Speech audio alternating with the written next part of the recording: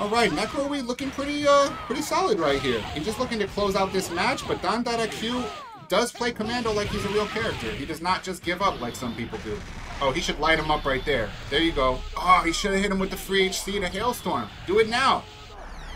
There you go. Nice assist punish. DonDaDaQ has really got to go on the offensive, though, because he's got a life disadvantage. Nice assist call.